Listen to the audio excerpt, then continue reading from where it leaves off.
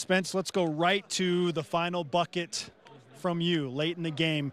What did you see as the shot clock was winding down when you made your way to the hoop and found that layup? Yeah, so they were super aggressive. Like, they were trying to take away the threes because Jackson just hit a big one, and it's totally swing the momentum our way.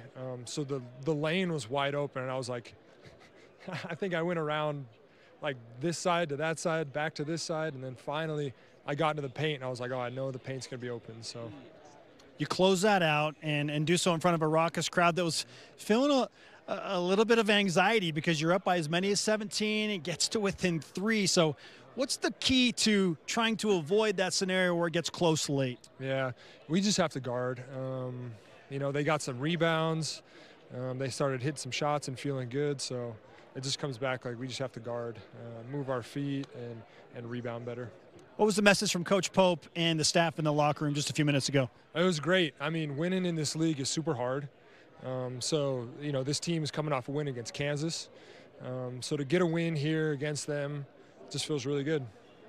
What does 5-5 through 10 Big 12 games mean to you? Oh, it's great. You know, we put ourselves in a really good position. In the next couple games we have lined up, you know, we should go out and get some wins and get back into the winning column. UCF on Tuesday. Now that you can officially turn the page to them and you've faced them before, what's the early scouting report on the Knights coming to Provo? Well, they're super physical. You know, they rebounded really, really well when we played them down there. So we gotta rebound. We gotta guard, same as always, and it'll be nice to be home, hit some shots here. When the threes are not dropping in large part like they have so often this season, what do you do? Because clearly you did enough to still stay efficient on offense. So what type of shift do you have on the floor?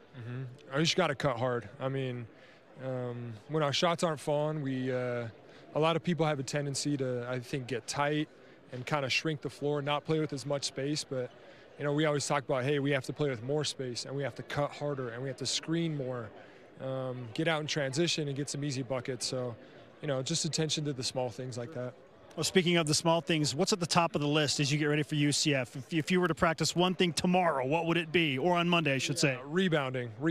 Like, they have a couple big dudes that just, like, throw themselves in there and go to war on the board. So we're going to have to be warriors on the rebounds. Now, I know that a lot of your fans are aware that your wife is due with your first child in just a few weeks. How are things progressing? How's the family going? Great. You know, we're super excited. We're surrounded by a lot of really great people that, you know, if we're on the road and I'm not there, and she's surrounded, she's got some family here that I know will take care of her. So just super excited, looking forward to it.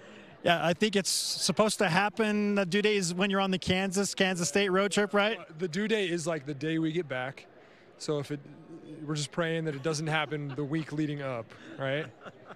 Again, I know that's a few weeks away. UCF and a few other games before that, but congratulations on another hard-fought win tonight, Spencer. Thank you.